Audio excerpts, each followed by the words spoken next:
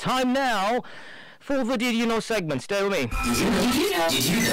We all know how it is in the Olympics, you know, how records have been set, people are doing the things, others have been disqualified and everything. It's a big issue right now, and that's why on our discussions, we're talking global Africa in the Olympics. A whole lot of events took place, you know, and there are, you know, some key athletes that decide to drop out, you know, and after actually presenting themselves, making themselves available to compete for represent their nations. Unfortunately, one or two things happened, but we're going to be looking at why and the effects it also has on, you know, the what do you call it, colleagues, athletes as well. But then, did you know Funke Oshonaike is the first African woman and first female table tennis player to compete in 7 Olympics. Yeah, 7 Olympics. So we're looking at 1996, we're looking at 2000, we're looking at 2004, 2008, 2012, 2016, and 2020.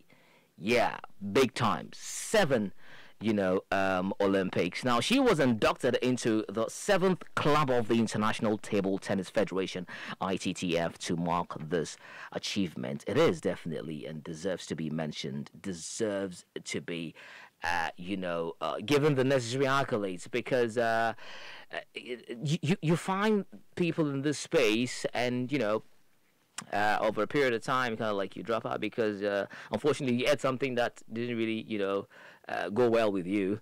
That's where you find people falling victims to testing and stuff, and they've had this, and they don't even do drugs. But at the end of the day, they find some of these, substance in their body, and start asking yourself, how did this happen? But thanks to, how do you call it? We thank God that this didn't really go on with Funke Oshonaike and her great, amazing feat. She achieved 7 Olympics: 1996, 2000, 2004, 2008, 2012, 2016, and 2020.